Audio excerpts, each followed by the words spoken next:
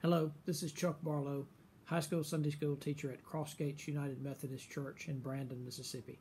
This is Pandemic Sunday School lesson number 2.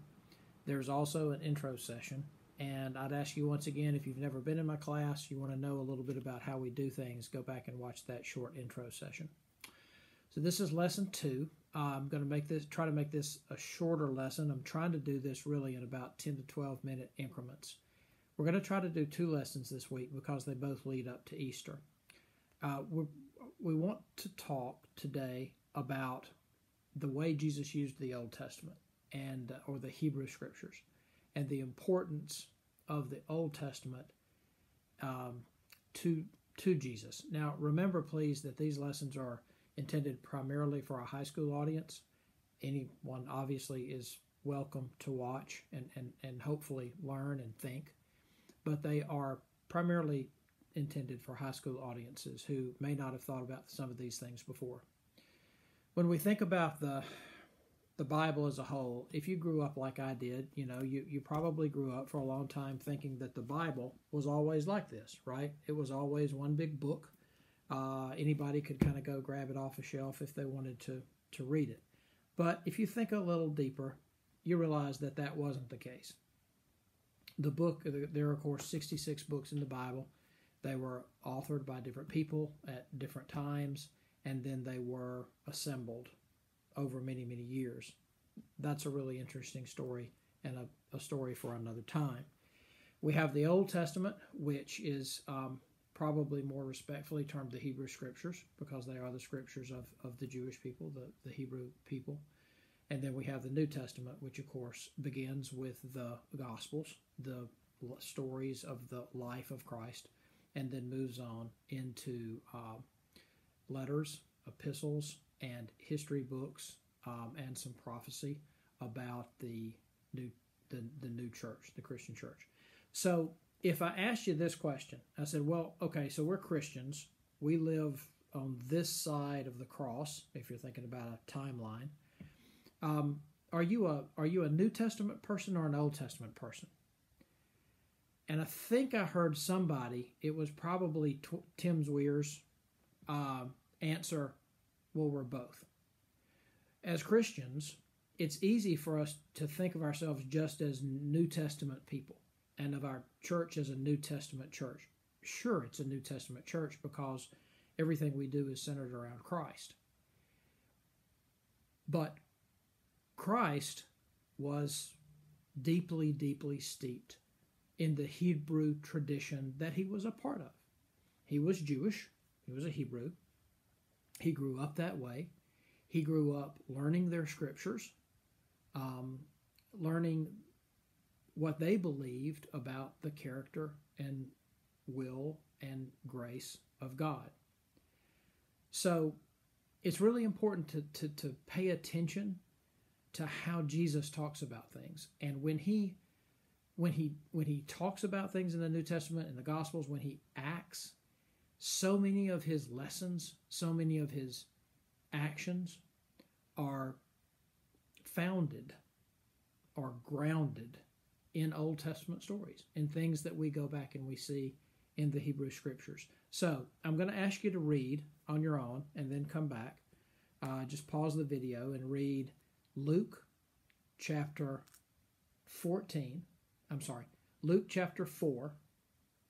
verses 14 through 30. Okay? Luke 4, 14 through 30. So pause the video, go read that, and then come back to me. Okay, so if you've read this, you see that this is very early in Jesus' ministry. Jesus' ministry lasted about 3 years. From about the time that he was 30 to 33. And this is very early in his ministry. And you can see this really as the beginning point where he announced his ministry, and he announced why he was there and what he was doing. He's back in his home church, you might say. He was in the synagogue, the Jewish synagogue, there in Nazareth, where he grew up. And as was the tradition there, someone is selected to read a selection from the books of the prophets of the Hebrew Scriptures, and he selected Isaiah. And so this is Luke chapter 4, verse 17. And the book of the prophet Isaiah was handed to him, and he opened the book and found the place where it was written, "The Spirit of the Lord is upon me, because he anointed me to preach the gospel to the poor. He has sent me to proclaim release to the captives and recovery of sight to the blind, to set free those who are oppressed, to proclaim the favorable year of the Lord." Now, obviously, that's a quote. He was reading from Isaiah. That's from Isaiah chapter 61. And if you go back and read Isaiah chapter 61, you'll get a really good flavor of what Jesus was saying and what he was talking about there. So and then in verse 20 he says, Luke says, he closed the book, gave it back to the attendant, and sat down. And the eyes of all in the synagogue were fixed on him. And he began to say to them, "Today this scripture has been fulfilled in your hearing." In other words, I'm the one that Isaiah chapter 61 was talking about. So after this, it appears that the crowd had two reactions. The people there in the synagogue had two reactions. Some of them looked at Jesus and saw him as a teacher who was teaching with authority, who was giving them a wonderful new word, new teachings about God. Some of them obviously looked at him and said, "Isn't this guy just a carpenter, a son of a carpenter? He grew up here. What is he doing trying to tell us about God?" And they became angry because of that. And so if you look at verse 24, well, let's start with verse 23. Jesus said to them, "No doubt you will quote this proverb to me, 'Physician, heal yourself. Whatever we heard was done at Capernaum, do here in your hometown as well." So Jesus had performed some miracles, healing miracles in Capernaum. And they're saying, show us some tricks, Jesus. Do the same thing here for us. Continuing verse 24, he says, "And he said, 'Truly I say to you, no prophet is welcome in his hometown. But I say to you in truth, there were many widows in Israel in the days of Elijah, when the sky was shut up for 3 years and 6 months, when a great famine came over all the land. And yet Elijah was sent to none of them, but only to Zarephath in the land of Sidon, to a woman who was a widow. And there were many lepers in Israel in the time of Elisha the prophet, and none of them was cleansed, but only Naaman the Syrian. And all the people in the synagogue were filled with rage as they heard these things." Now, why were they mad? Well, they had looked at Jesus and said, "Hey, perform some miracles for us here the way you did in Capernaum. Heal some of us. I guess they were saying, show us that you think as much of us, or that you can do as much for us as you did for the people in Capernaum." Kind of a, "what have you done for me lately, Jesus?" type of question. And Jesus responds to this by saying, in the Hebrew Scriptures, in the books of 1st and 2nd Kings, there was a prophet, a mighty prophet named Elijah. And when God caused a drought to come over the land, he didn't send Elijah to go and help just the Hebrew people. As a matter of fact, he sent Elijah to help a widow who lived in an area of that part of the world that was not filled up with Hebrews, and she was not a Hebrew. So Elijah, God's prophet of the time, was sent to help someone and to provide them actually with food through the drought, to help someone who was not one of you, who was not a Hebrew like us, not a Jew like us.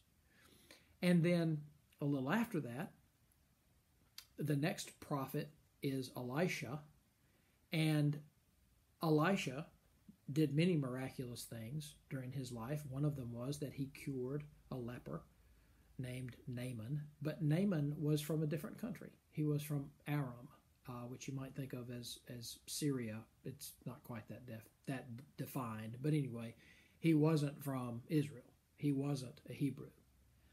But he was the leper that Elisha cured. So I just want to show you.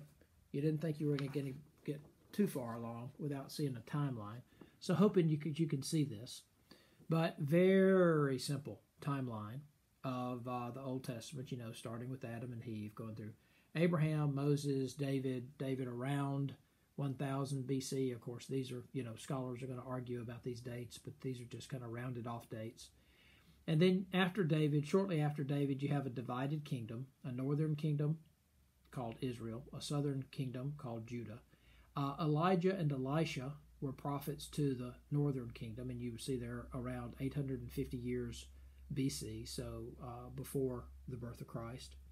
And you have you see that Isaiah is a little bit later, and he was a prophet in the southern kingdom around 742 BC. So this was a long time before Jesus.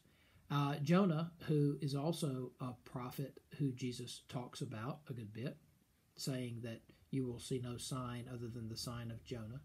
You see that he was also a prophet to the northern kingdom around 750. And then, I got the two little hash marks here because there's a long time here, and I wasn't obviously able to show everything on this little timeline. But just to give you an idea that Jesus is looking backwards here, and he's looking back, 700, 800 years to the stories of the prophets that make up such a big part of his education about God. And he uses those stories to tell the people of his time, look, I understand you think you're the people of God, and you are. I understand you think you're important to God, and you are. But don't think you're the only ones who are important to God. Don't think you are the only children of God around here, because, as a matter of fact, I was sent to preach to the poor, to preach to all kinds of people. That's what he read out of Isaiah. And I'm going to be like Elijah. He went to help a woman and her little boy who were starving in a drought, and they weren't even Hebrew people. I'm going to be like Elisha, who went to, or who was able to help a leper, to cleanse a leper, who, was not even from Israel at the time, was from Aram. So I'm here to help everybody, and I'm not here just for you. In our Sunday school class, we tend to call this version of Jesus Sassy Jesus, which is a term that Megan Shepard, one of my dear former students, came up with. And not trying to be ugly, not trying to be sacrilegious, but you know what? Jesus could be sassy at times. And he was looking at the Jewish leaders here of the time, Jewish leaders who were trying to exclude others, even poorer Jews, right, from being part of the people who God gives grace to. And Jesus just looked at him and said, no, we're not going to go that route. That is not the character of God that you see in the Hebrew Scriptures. It's not the character of God that was shown through Elijah or Elisha or Isaiah, and it's not the character of God that you're going to see in me. In me, you're going to see a character of God that is expansive, that is going to go to the poor, that it ends up are going to go to the Gentiles, all those people who aren't Jews, especially through the work of Paul and some of the other apostles. So this is an interesting, really interesting way that Jesus used the Old Testament. But just look at what he did.